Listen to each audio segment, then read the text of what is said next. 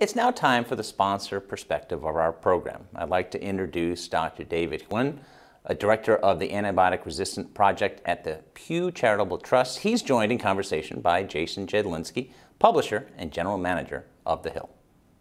Dr. David Hyun, thank you so much for joining us today. Wanted to ask you, can you help us understand the threat of antibiotic resistance? What are the real-world implications for the average person? Sure. The inability to treat bacterial infections because these bacteria develop resistance to antibiotics we have available on hand really poses a threat to every aspect of modern medicine. CDC already estimates that about 35,000 people die each year in the United States from antibiotic-resistant infections. And another recent study has shown that about 1.3 million people a year worldwide are dying from resistant infections. And that number is higher than HIV or malaria globally. So it's already happening.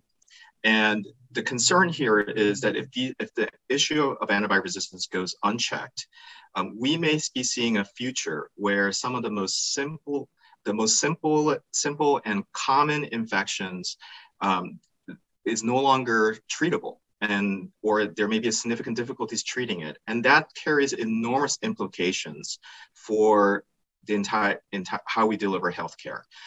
Bacterial infections happen as a complications for many of the therapies and procedures that our healthcare system provides, including chemotherapy or elective surgeries such as hip replacement.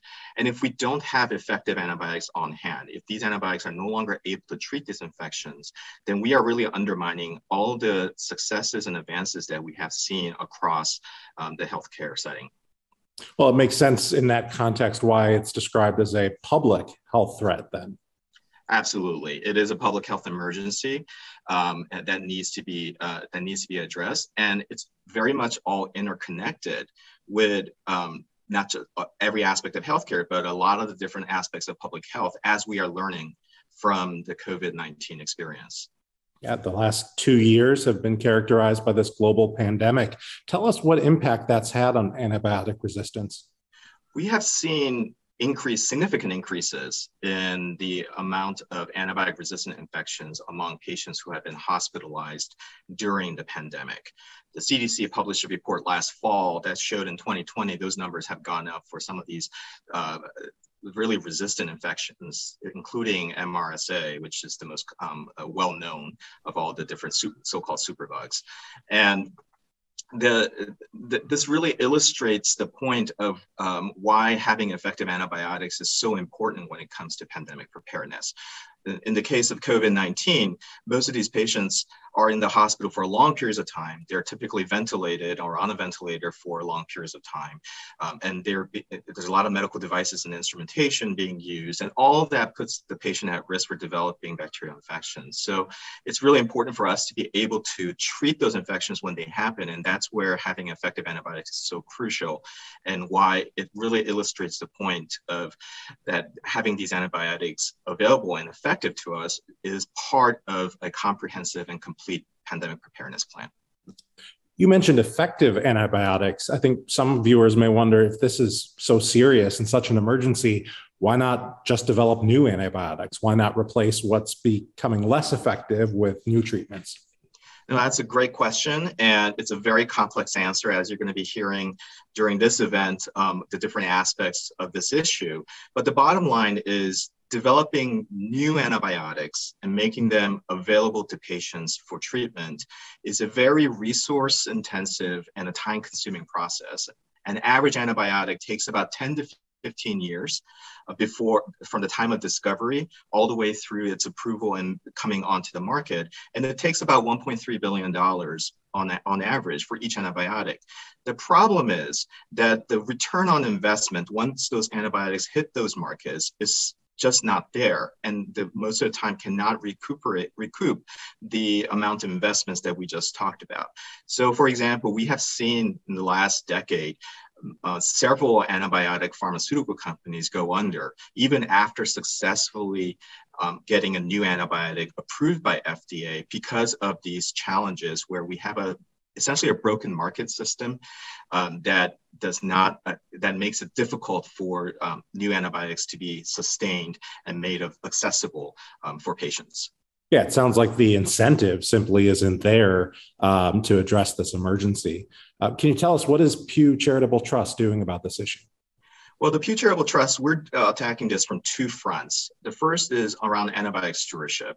We're advocating for policies and research to really try to find ways to spur the adoption of antibiotic stewardship activities across all healthcare settings. And when we say antibiotic stewardship activities, these are policies and actions and interventions that can be taken to really minimize and reduce the amount of inappropriate or unnecessary antibiotics that are being given, while at the same time making sure those patients who truly need an antibiotic gets the optimal regimen as possible. So that's one area that we're focusing on.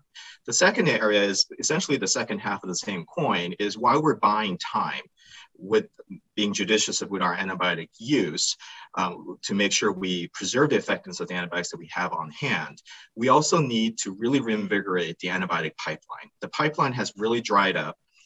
And it's still not where it needs to be in terms of trying to keep pace with the speed and spread of the emergence of these antibiotic-resistant bacteria. And this is where we really need to zero in on how do we provide economic incentive policies to spur the development of these of new antibiotics. And this is where the Pasteur Act comes in. The Pasteur Act it addresses both fronts. It really it helps with antibiotic stewardship programs by dedicating resources for hospitals, especially those in the resource-limited settings.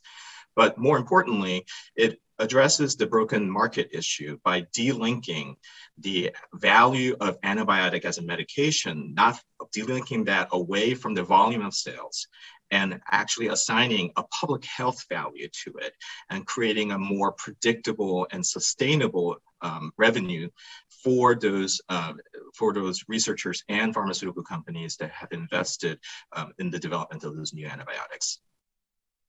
We've all heard as patients that we should not be seeking penicillins for a common cold, et cetera. What else can viewers of this event, this program today, do to help advance action on this? Well, I think you hit it right.